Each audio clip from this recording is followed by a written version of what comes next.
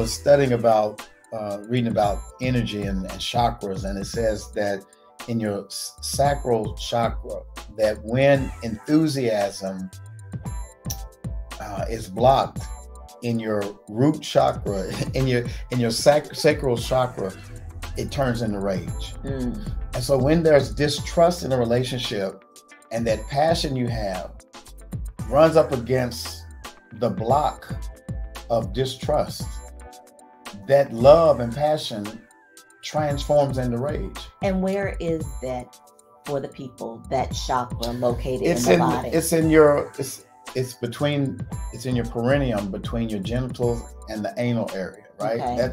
That's where the passion and your sense of safety is housed. Because it's almost like Maslow's hierarchy of needs.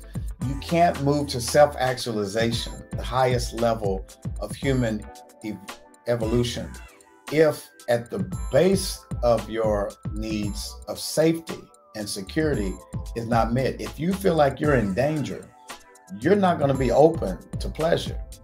And a lot of marriages are locked up because people don't feel safe with one another. It's like sleeping with the enemy. Wow. You're having sex, but you're thinking, did they cheat on me? Did they call somebody else today? Am I as good as the person they cheated on me with? Maybe I'm inadequate.